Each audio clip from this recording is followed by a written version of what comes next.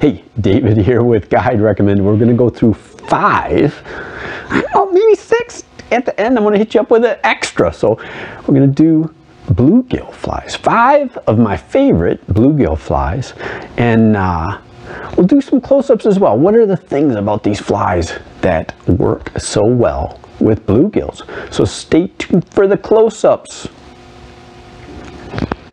So favorite flies for bluegills. So let's hit number 1, dry flies. In fact, let's just go through them, dry flies, and then we'll also touch on some nymphs. So dry flies, I love Griffith's gnats. You can get these in size 14 to 18. I tend to go with smaller, so either a 16 or an 18. They seem to work out best, and really flexible. When I say flexible, you can use these guys for dry fly fishing, for trout, a lot of things. So imitate a midge. So number 1, Griffith's gnat. Number 2, we're going to go with an elk hair caddis. So float really well. Elk hair caddis, again, sizes. You can go 12 to 20 is a good size for your fly box. 12 to 20. Bluegills, stick with that 14 to 16. Okay, so that is number 2. Number 3, dry fly. I don't even know if you can consider it a dry fly, but ooh, look at this guy. So poppers. All right, so just in a minute we're going to get back into my favorite flies, but I wanted to offer a couple things. So this video is part of a bigger article, 15 favorite bluegill flies. So you can check that out on my website, the blog, Guide Recommended. But additionally, even more important, and you're going to see it down below, is a link to a class, a mini class, free mini class to learn how to dry fly fish. So setting things up, it's a multi-day class that I'll send to you for free. So check that out. It's at How to Fly Fish. Poppers.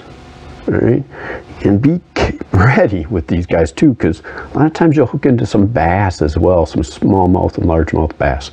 Haunt the same neighborhood. So poppers for bluegill, you're looking at size 12 to 16.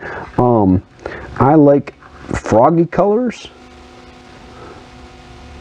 and then I also like a lot of whites and blacks. This guy is like just beat up. In fact, in some of the videos, this thing has been chewed up. So favorite size, go a little bit smaller, go 14. So that is the three dry flies we're going to talk about. So what's up next? I would go into our nymphs for sure. Look at something like a hare's ear. All right, hare's ear nymph. Just a wonderful fly. Wonderful fly. All right, sizes anywhere with the hare's ear, 10 to 18. 14s, 16s are good for bluegill. Next one on the list, so that was what, number 4. Number 5 is the ubiquitous, all-encompassing pheasant tail nymph. Fantastic. So I will, another pheasant tail. Okay. A lot of times the sizes you want to look at, 12s to 18. I will, and you're going to see this in my box as well, bead heads, right? Something with some flashback maybe, but bead head pheasant tail, fantastic. Why do I like bead head pheasant tail, or even a bead head hare's ear?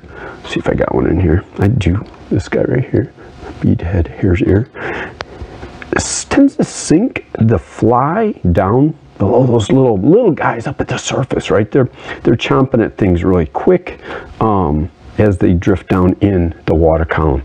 Something with a little bit of weight, that little bead, maybe fish it with an indicator, but a little bit of weight will tend to drop down past those fish. So last one, worms of some kind, squirmy wormies, San Juan worms. So squirmy wormies actually work out incredible, right? The only downside of a squirmy wormy, they're not very durable, but you can get them if you buy them or if you tie them, relatively cheap. Buy this material in bulk, add a bead and a hook, a little bit of thread, and you've got squirmy wormies. The other one, very similar, is our San Juan worm. Good fly as well. So please, please, please subscribe. And hey, in the comments below, let me know, should we go into some fly tying? I do have about a half dozen flies that I love to tie every year in order to kind of stock up in my fly box for the year. And you know, if you think that helps, I'll go through it. Really, we could even back things up and go into all the tools for fly tying. So let me know in the comments whether you would like to see stuff on fly tying. Thanks.